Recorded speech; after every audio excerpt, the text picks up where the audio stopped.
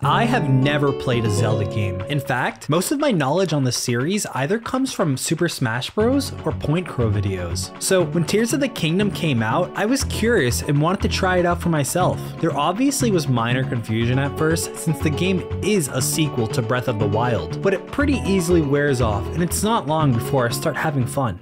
He lives!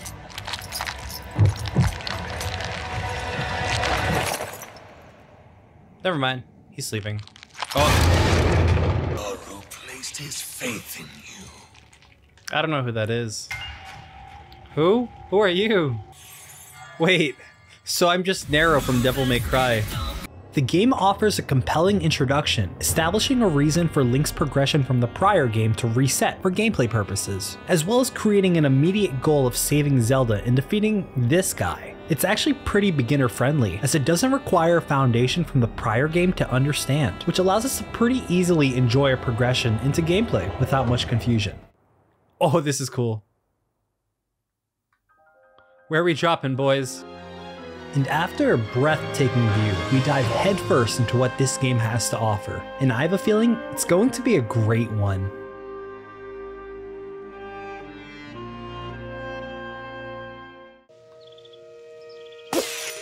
Oh! 2 seconds earlier. I could still use that. Is it gone forever? What? Damn. Game ended. Despite the game only being in a seemingly tutorial area, it offers a beautiful scenery to explore and very quickly get lost in. I'm already lost. The game just started and I'm lost. I will say, I love the overwhelming feeling. It is a great experience. Along the way, we also finally get to experience combat, and it goes just about as well as you think it would. Ow. Back off. Ow.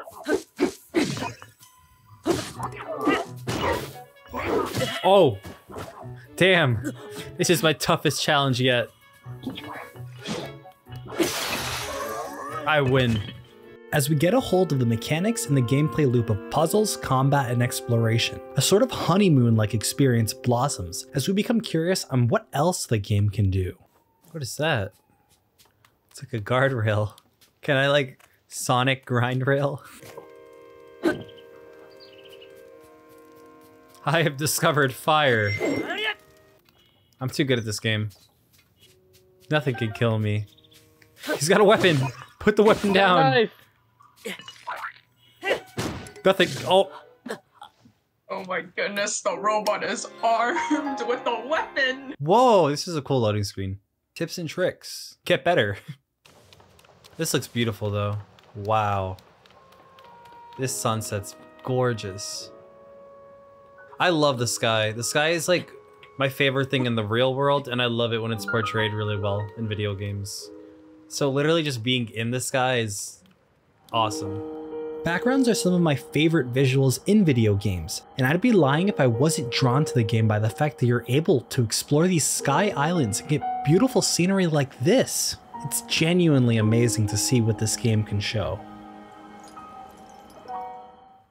We make our way to our first shrine, and shrines early on act as a sort of tutorial, introducing the power of the runes as well as the application and utility of other mechanics throughout the game. Whoa, whoa, whoa! Whoa, whoa, whoa, whoa, whoa, whoa! And the music in these sections are absolutely phenomenal. This music though is really cool.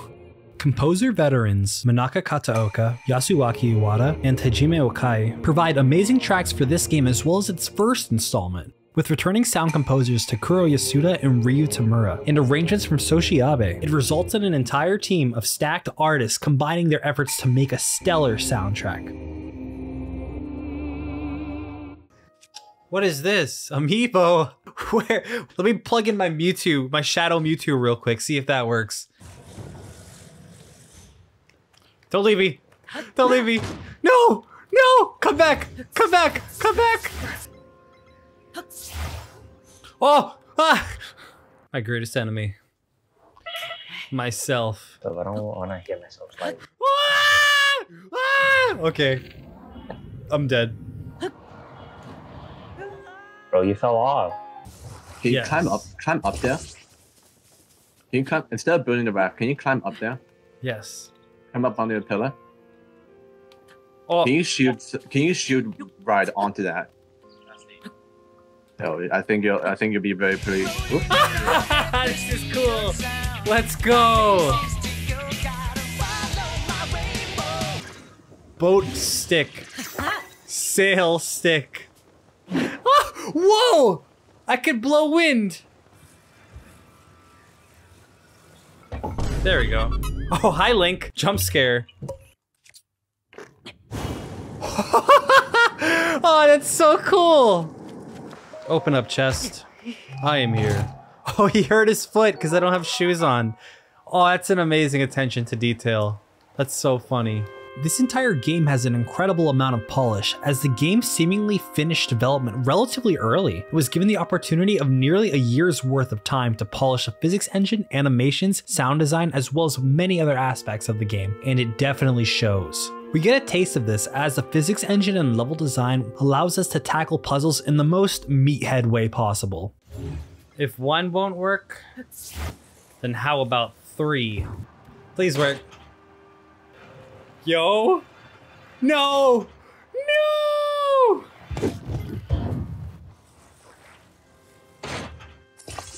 Alright.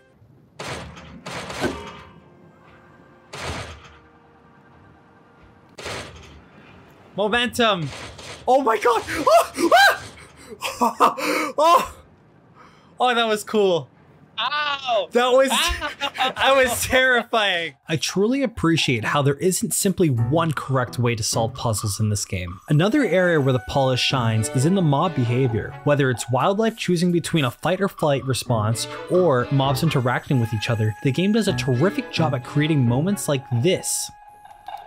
Oh, they fight each other. Which side? Place your bets. Blues are the greens. Gang warfare. The greens have the numbers advantage. The blues are... Oh, the skillful dodge! Oh, damn. Didn't matter. And then you turn on him. Oh, shit! I died! You died? On the topic of mobs, the enemy designs so far have been remarkable as well. We go from humanoid combative robots to RPG staple slimes to... Damn, Meltan looking different. And even eldritch horrors, which will probably keep me up at night. Oh! And let me remind you, this is just the tutorial. No! Yes! Ah! No! Oh, but that does!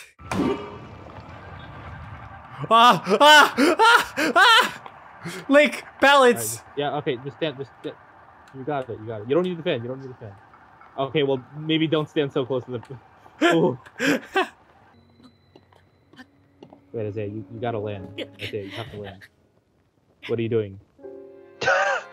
What are you doing? You have to land, bro. Remember, you can step on a wing. Oh! About that. Did it. He technically did Oh my god! That was the worst way to do it. What, we're 4 hours in the game? We were at 2 hours like 30 seconds ago. Oh, I get it. She's crying. Tears of the kingdom.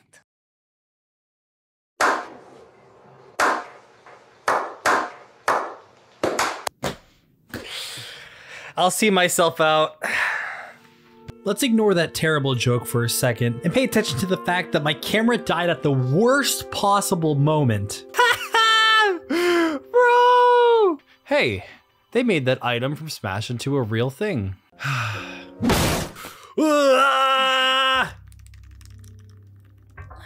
What?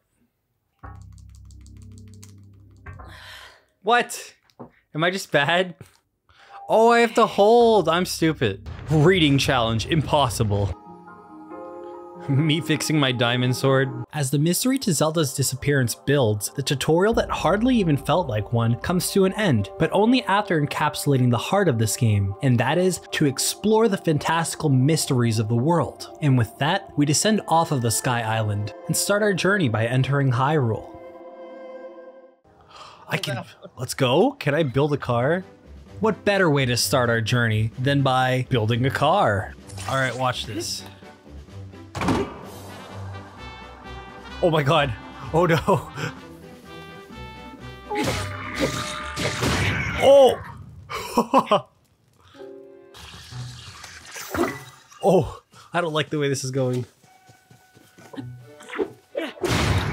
Oh, that's cool.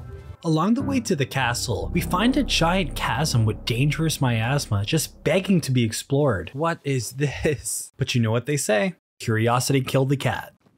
Geronimo! Please don't tell me you jumped off. What is this? What is this abyss? Dude, I'm in like Minecraft right now. Oh, never mind. Bro. As we head closer to the castle, we find more construction material and eventually Lookout Landing. And wow, does this game truly feel lived in. Upon passing the guards using rusted weapons, we find access to a room functioning as a Zonai research reception, as well as stables for outgoing citizens. There's a store that offers food and clothing, as well as a well that's being constructed, which you can find fully built later on. And don't even get me started on the training arena where they have instructions for the citizens to follow, and you can actually see them practicing there at different points in the day. Even down to the very structure with a north, east, west, and south exit, it all comes together. There's also Robbie's research area and an emergency shelter with characters that explain the situations transcending around the world, as well as a chef for the shelter. And there's even an entire plot point about how this one sweeper accidentally breaks the wall and it leads to this grand underground labyrinth full of enemies and treasure. Overall, I'm just amazed with how much they were able to put into this one village. It truly feels like a lot of thought went into it. She's What pretty. exactly happened? After meeting Pura, we head towards Hyrule Castle. And that silence says everything. The complete lack of music powerfully demonstrates the destruction that took place here, as well as showing the reconstruction efforts to fix the disaster. But this all changes once we reach the gates of Hyrule Castle. The piano sets the tone completely. The dead trees, the gray coloration as a stark contrast to everything we've seen so far in the game, and the enormous castle floating in the sky. You truly do feel the impact of your failure to protect Hyrule. And to make matters worse, I get a blood moon? Whoa. What the fuck? Generous. The sky's becoming red.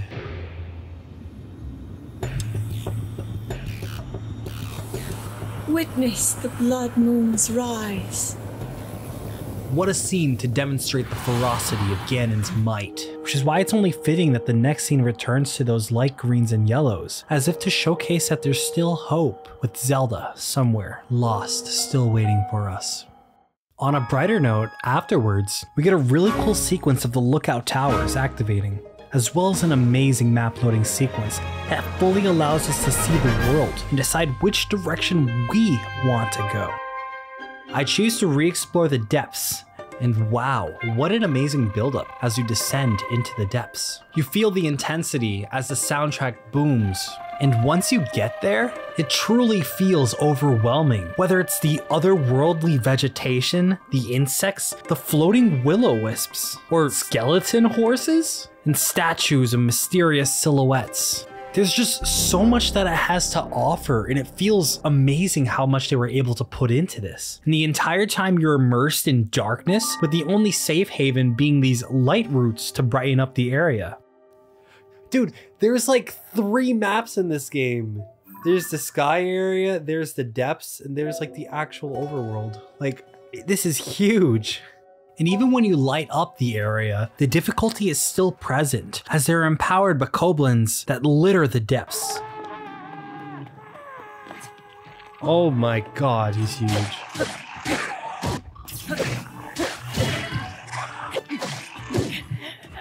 Ouch.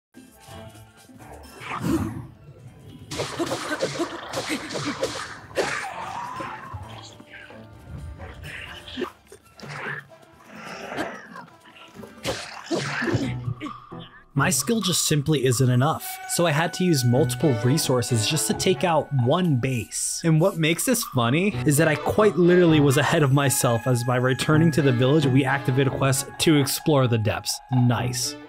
What the? I saw that statue! Dude, the way the loading screen shows you moving from one location to the other, that's so cool. It's so simple, but it provides some form of entertainment in such a small waiting period. And I really appreciate that. Oh. Wait, did I completely skip this glowing part and go to a completely different one? Yes, I did. Anyways, one photo later, the game encourages us to head towards Rito Village. So we do. And in the process, we find this weird blue rabbit heading towards this cave. But instead, we find... What the heck is that? Think so, bro? They're multiplying.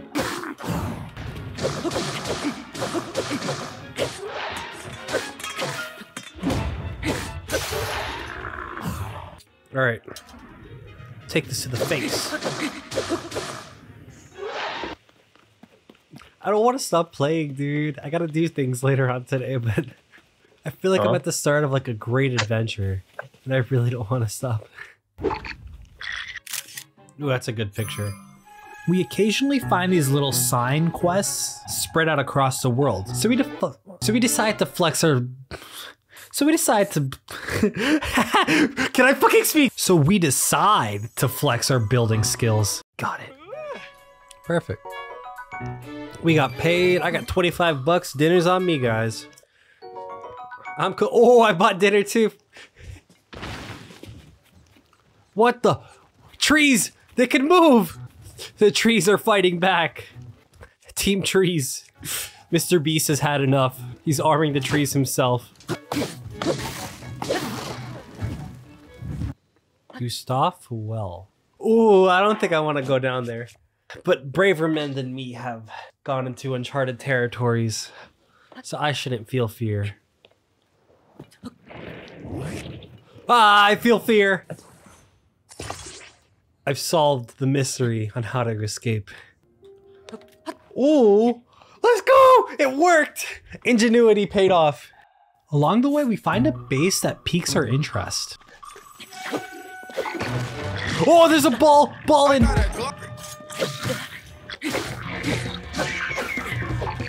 Oh, dude.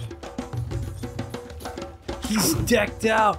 What is this? Going through the Bokoblin base is truly an experience, not because of its difficulty, but because of the versatile and complex nature of the base itself. Like, the structure of the base is extremely well built, as they have lookout vantage points around the base, as well as a booby-trapped entrance with an archer positioned on top. And the enemy variety of an armored version, as well as a leader enemy that you have to fight together, combine that with the fact that you can find food in containers around the base, and an armory and treasury, as well as a prisoner in the back, it just overall truly makes the place feel real.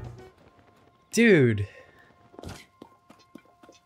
I just love how it feels real. Not real in the sense that like it's realistic, real in the sense as in I can actually imagine a world that functions this way.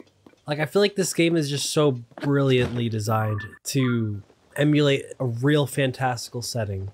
Just pure fantasy, and I love that.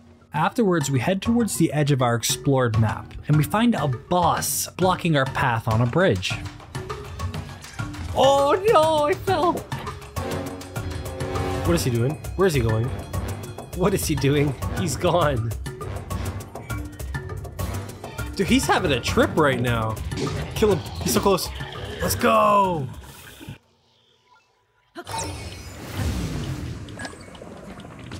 No, I didn't want to use it, but it seems like I have to, so.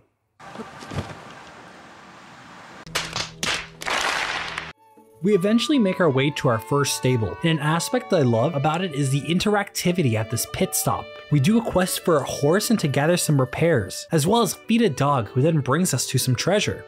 He's a hungry boy, dude's eating like he's never eaten before. Let him grub, let him grub. And we even hear information about what's currently going on in Rito and the struggle that they're having there. There's also this seemingly unimportant person who offers a main quest that you can completely miss. Oh!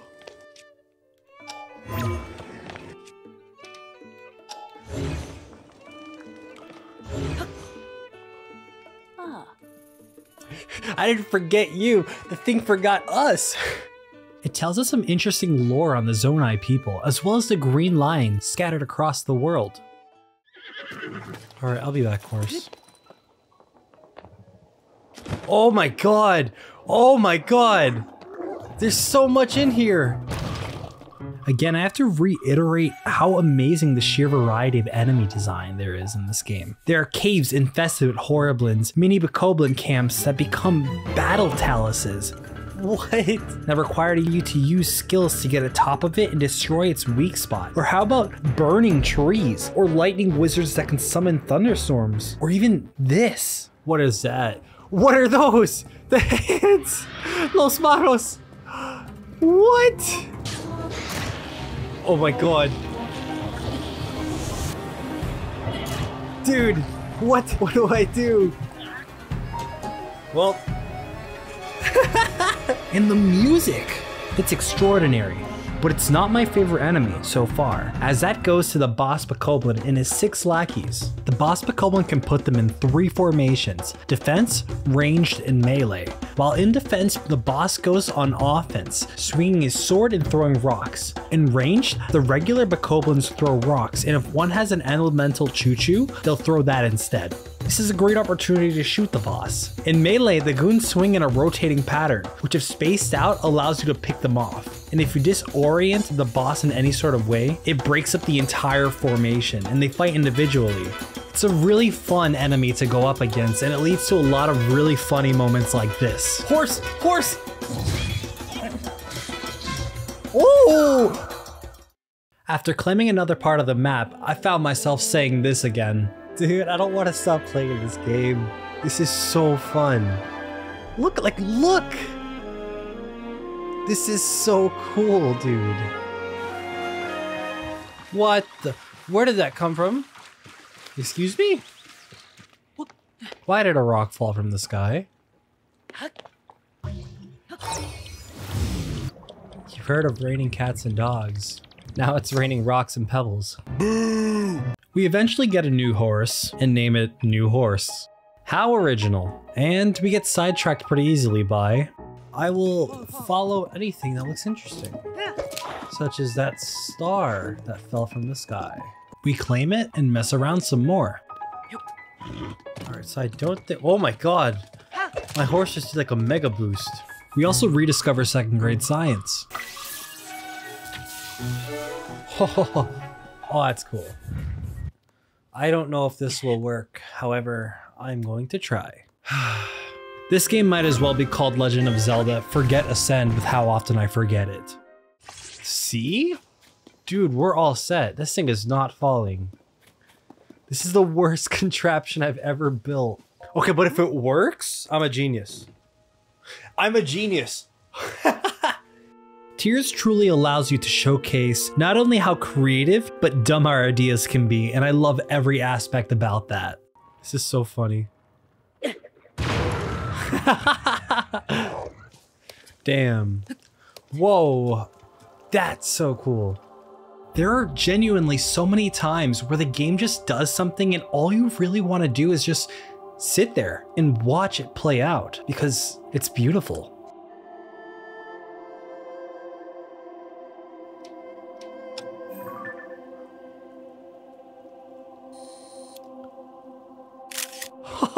That's a beautiful picture. Wow.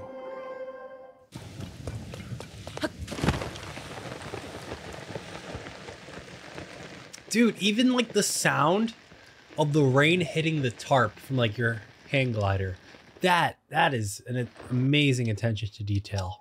All right, let me get under the hood real quick. There we go. Oh yeah, there we go. He's a mechanic. Now I shall ride into battle. Fight me, wild beasts. This is a mess. He dodged it. What are you, So stupid. Hello. what are you doing? Your horse is not keeping it up, bro. No. Oh! It almost Don't tell me it worked. worked. Do not tell me it worked. I'm gonna make it work. Yo! Who needs to build? My horse can do everything. How are you gonna? Oh my god. I'm a genius. Kit, you're a genius. You're a genius. Throughout our travels, there are also several mini games, such as this game of catch that I really suck at. Hold on. Do it again. What the fuck? Oh! The master. No! What? I touched that. I touched that too.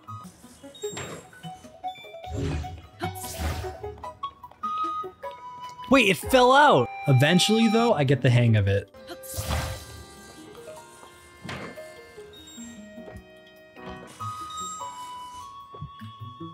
Stay in. Let's go! Let's go! And then there's the car building one, which I thoroughly enjoyed a lot.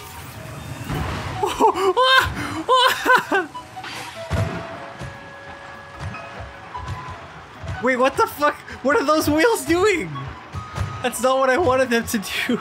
I don't know, there's something really addictive about finding an error in your building, improving it, and getting a higher score afterwards, and then repeating that process over and over and getting farther and farther every time. It's just such a rewarding experience.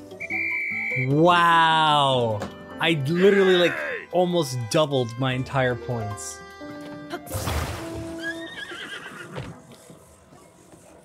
Did my horse just jump? My horse got stuck in a hole. Yeah, you can say no. Yeah, your horse is done for. I see. What the fuck is that?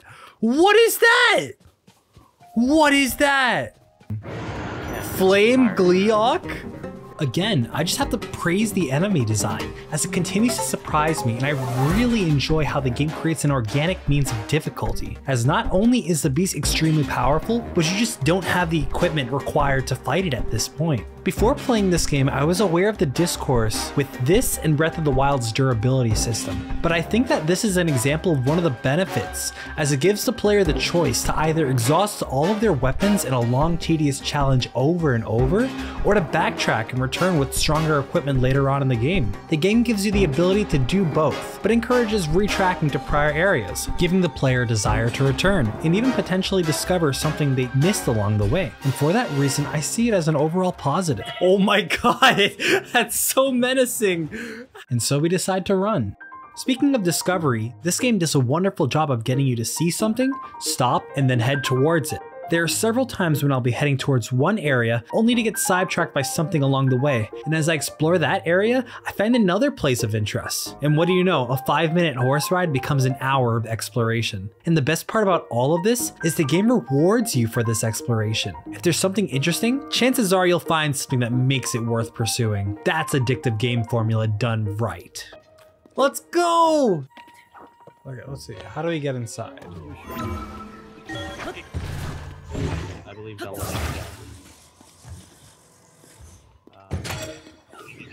What did that do? Again. Oh, it's a bomb! It's a bomb! Oh my god! Did I check that? What the fuck? There we go. See, building a bridge isn't that hard. Oh! Oh! No! That's not what I wanted to do, but we still accomplished it. Duck. This is Resident Evil. What sort of... this is actually Resident Evil. Wait. Oh. Oh no. After a couple of shrines, we make our way to Hebra, and our first goal is to help this guy with the signpost in the dumbest way possible. Stability. I have 3 sides touching the floor. Nope. We did it. We did it. That is terrible. What the fuck is this? We did it. What have you done? We did it.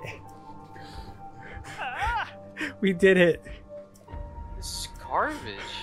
It worked. What even is this supposed to be? We did it. That's all that mattered. What was the goal here? With the bridge to Rito destroyed, I somehow missed this lady's solution to get across it, and decide instead to build a bridge. I fucked up.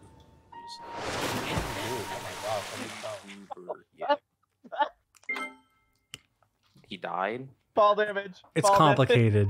I feel like I remember saying it was easy. Building a bridge isn't that hard. 2 minutes later of barely moving my Joy-Con. We did it! We finally arrive at Rito Village, and the first structure shown rewards our exploration for shrine hunting, and in my case, mispronouncing. Makurukis. Runa Kit. Maya Umekes. Kyononis. Got a kiss. Sina Kawak. Taki Ihaban. Sahiro Shrine. Jokes aside, this functions as a great way to reward the player, while also preparing them for the upcoming trial as we progress the story. That's not fair at all! You know I can handle it! If we don't do anything, the village... Huh? Is that you? It is you! Link! In order to save Rito, we must first help an eager Tulin to reclaim his bow, which puts us in a really cool set piece. Air raid.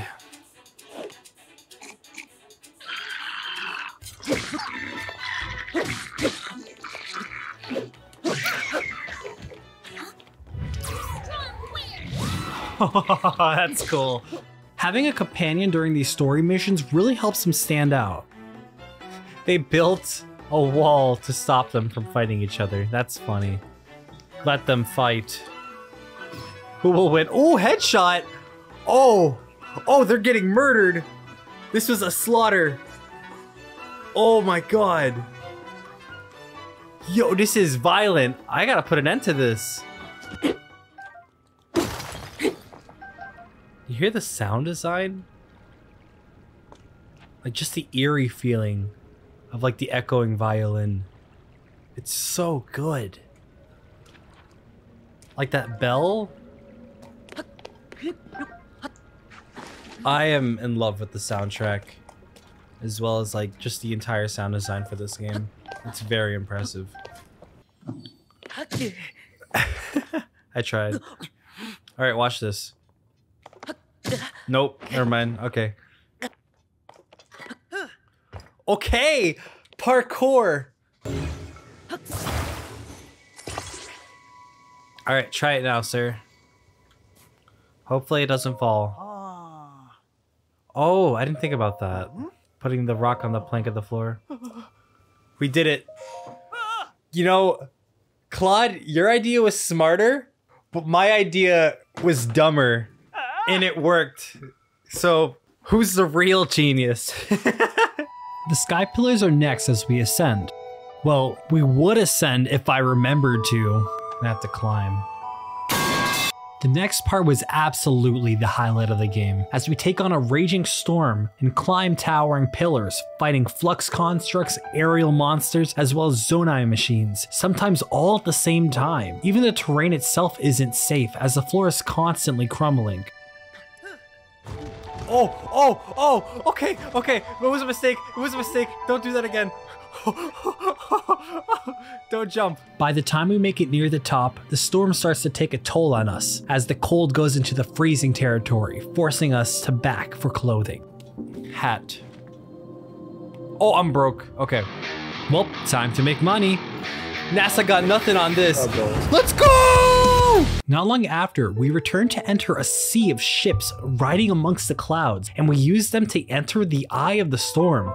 Are you hearing this?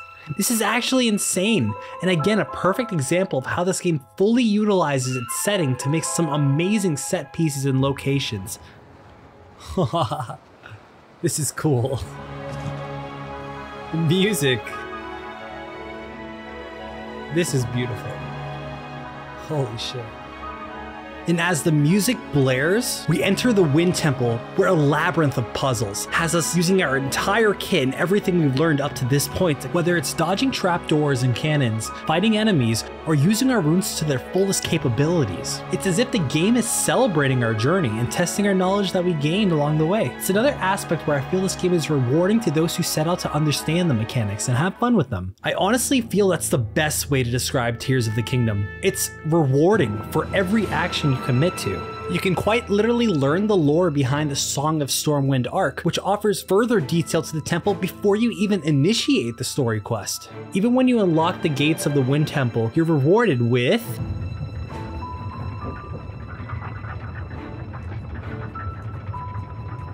we have opened the gate.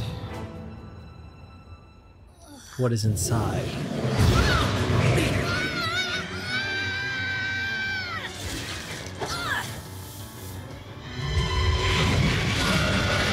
Whoa! You're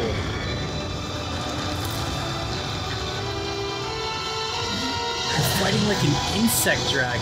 Colgera, Scourge of the Wind Temple.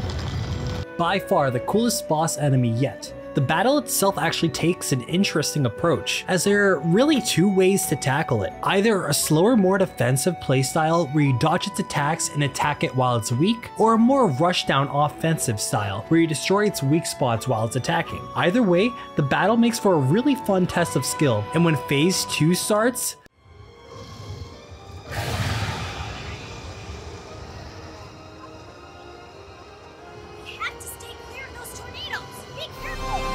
that's where the challenge truly begins, as you have to use your aerial mobility to its fullest as you're berated with tornadoes. Still, after a couple arrows later, we defeat Colgera.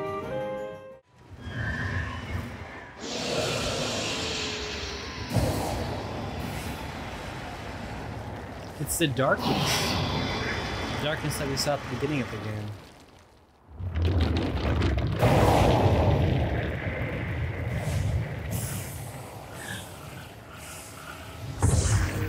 With Colgera's defeat, the Maelstrom is relinquished and the sun returns back to Rito. Tulin, my brave fledgling. I know that voice. It's you. You're the one who's been guiding us? Where you fight, the winds follow. I would expect nothing less from my descendant. You make me proud.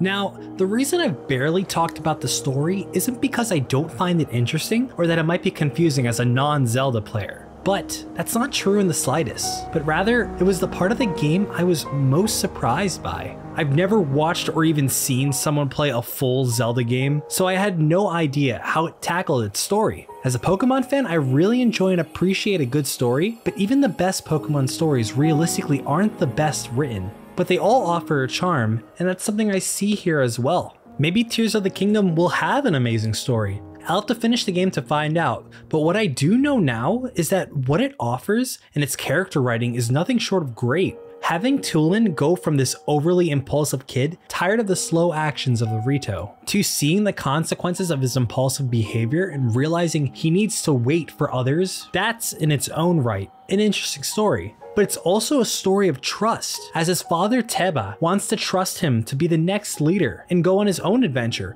but worries about his overly hasteful nature. And yet he still lets him go to the Wind Temple, just trusting that Tulin will grow from the experience, which he does. As he ascends the tower, he hears the calling of someone and trusts that guidance of this mysterious voice. And when they finally meet, it's his ancestor who acknowledges Tulin as the savior of the Rito village. It feels pride in his lineage, as the plan Zelda made is starting to come through fruition. And so he places that trust that he had in Zelda in Tulin to help Link defeat Ganon, this time for good. This is that power of friendship that Teba referred to. The trust of others that culminates in a combined strength greater than before. And how does Tulin take this? So it's my mission to fight the Demon King with you?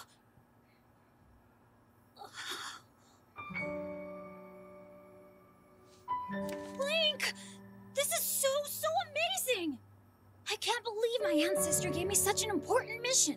And it involves fighting alongside you to save the world. I love this reaction, as it truly shows how he's not only grown, but also takes pride and enjoys his newfound mission. I especially like how once they return to the village, Teba gives Tulin his bow, further establishing that theme of trust.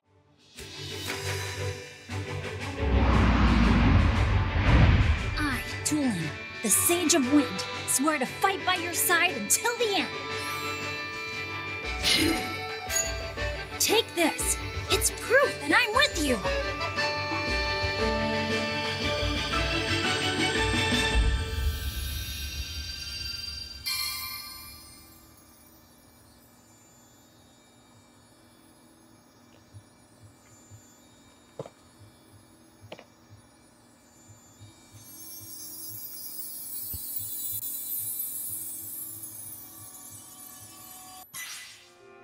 Overall, I had fun, and that's the best way to put it. I enjoyed the story a lot, and I'm looking forward to see how it progresses. Now the snow is gone, and even though the story for Rito is completed, there's still a lot to do in the village. There's quests, there's interactions, and more. I really appreciate how once you're completed with the story, it's not just a simple move on moment. There's still much more to just the entire world that you get to explore, and I really enjoy that aspect of this game. It feels absolutely huge. Like, despite how far we've gotten in this game in over 20 hours, we've probably only completed like 10% of the game, and that's insane. There's still more quests, there's still more bosses to fight, there's still more areas to explore, more characters to find, mysteries to unravel, villages to find, puzzles, enemies, shrines to mispronounce, Wow, shrine. and much more. We've really only scratched the surface, and I'm excited to continue. And if you guys enjoyed this video, maybe you can continue with me. I stream over on Twitch, so if you want to just go ahead over there and follow me, go ahead. I'd really enjoy it, and I'd love to interact with you guys. In fact, I'm probably streaming right now, so why not come check me out? That being said, thank you all for watching, and I hope you all have a damn good one.